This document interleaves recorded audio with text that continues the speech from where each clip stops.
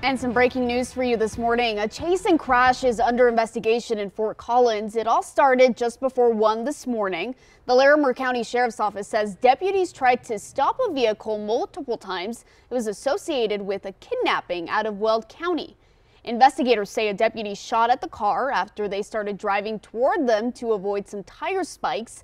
The car was able to get away. Later, a man and a woman got out of the passenger seats. The man was taken into custody while the woman was hospitalized but later released.